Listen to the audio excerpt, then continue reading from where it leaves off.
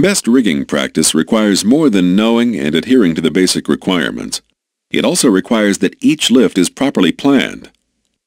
The detail and complexity of the plan should match the detail and complexity of the rigging job.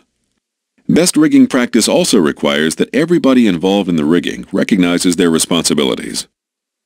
It is worth noting that ASME has developed a standard for lift planning called P30.1, relevant to the planning of load handling activities where mechanical equipment, including cranes, derricks, hoists, cableways, aerial devices, and material lifting accessories are used. OSHA and all accepted rigging practices require that a person on every job be assigned the responsibility to know the capacity of the rigging. Understand how to inspect the equipment. This means the machine and the rigging. Be qualified to properly connect the load for effective load control. If there's an accident, it doesn't matter if the machine or the rigging failed.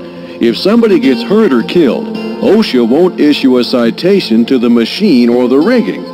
Being responsible for hurting a fellow worker is something you'll never forget.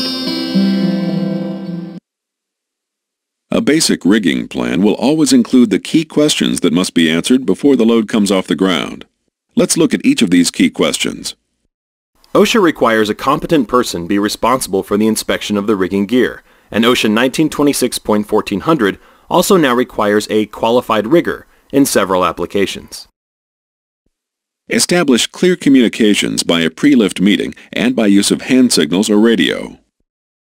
Evaluate the rigging gear. Make sure that the gear is suitable for overhead lifting. The manufacturer must clearly state that it is suitable for overhead lifting and must meet the demanding requirements of overhead lifting. Check that the manufacturer has their name or logo on the product and that the size or working load limit is clearly marked. The gear we use must have adequate working load limits. We must know the capacity of all our gear. The weight of the load must be known, calculated, estimated, or measured. It is important to remember that the loading on the slings will depend on where the center of gravity is located. The loads that are on the slings and the connections at the load are affected by the horizontal sling angle. At 30 degrees, the forces are doubled.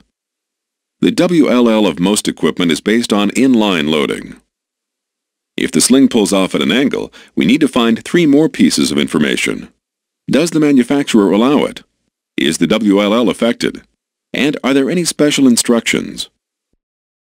Angularly loading an eye bolt, for example, can result in a loss of 75% of the working load limit, and only a shouldered eye bolt, properly tightened and aligned, can be subjected to angular loading. The strength and/or integrity of slings can be dramatically affected if not protected from edges, corners, protrusions, and abrasive surfaces.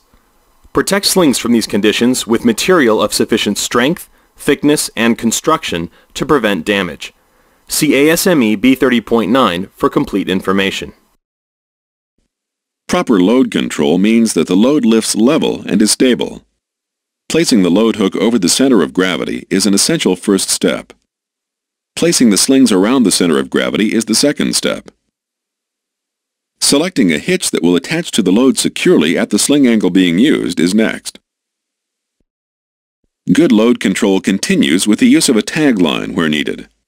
Make sure that the load and rigging do not foul or snag as it is moved.